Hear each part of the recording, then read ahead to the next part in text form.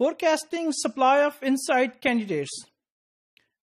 Students, it's very important to forecast supply of inside candidates.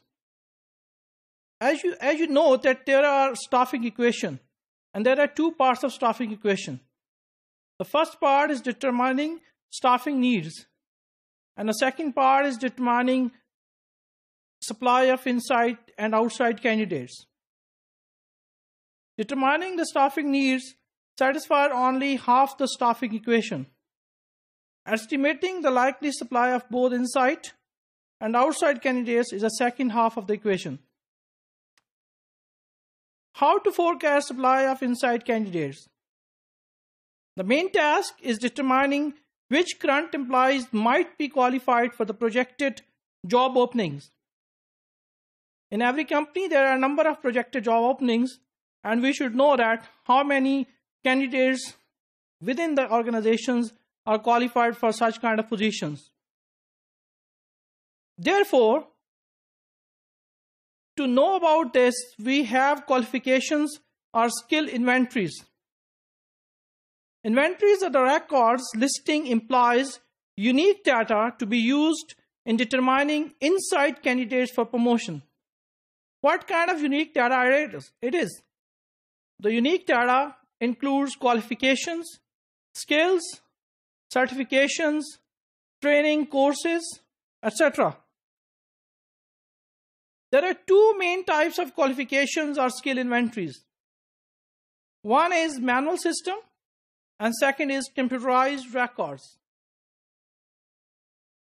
In manual system is most commonly used by the smaller firms. Why smaller firms use manual system?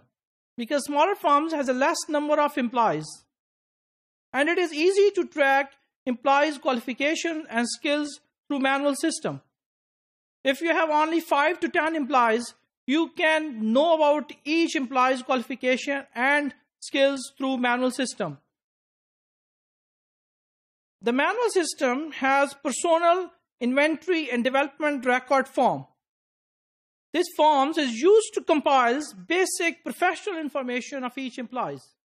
Here I mention only professional information. Professional information includes their qualification, their experience, the course taken by the organization, and other relevant assignments which they have done for their company. The professional information include professional education, company sponsors course taken, their career development interest, their language expertise, their desired assignments, and their relevant skills.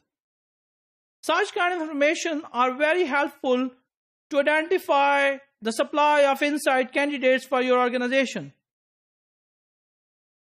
Most of the time, manual system use two different kinds of things.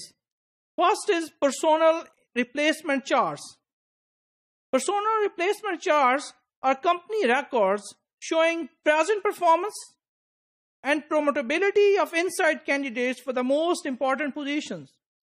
It means replacement charts are relevant to the personnel. This is relevant to the person who need to be promoted to the next position. So we can identify that what are their current performance, how they perform in the last quarter, how they performed in the last year, and what are their chances of promotion.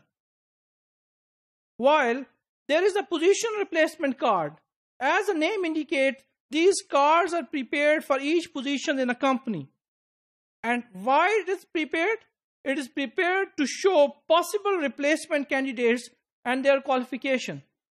So these two concepts, one is a personal replacement charts, and second is a position replacement card. These need to be matched together. And then we have to reach a conclusion that what current employees are actually in the positions to promote to the next level. By this way, we can help employees to reach to the next level in their organization, and this manual system is most commonly used only in the small firms.